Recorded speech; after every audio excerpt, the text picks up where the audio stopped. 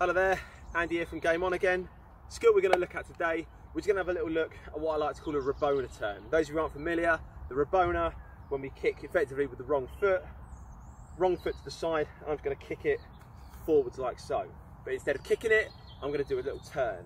So first of all, I'm going to just go to the side of the ball, foot to the side of it, drag it round, turn and go the other direction. Twist my body. Show you that slowly again.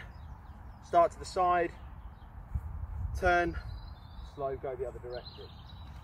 So I'll show you now, a little bit quicker, come to the side.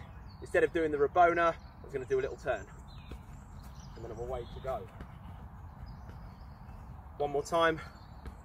From there, to the side, instead of a Rabona, take a little turn, and I can spring off and go in the other direction. Give it a little practice. Anything I'd say, under 7 upwards, have a little go, see how you get on.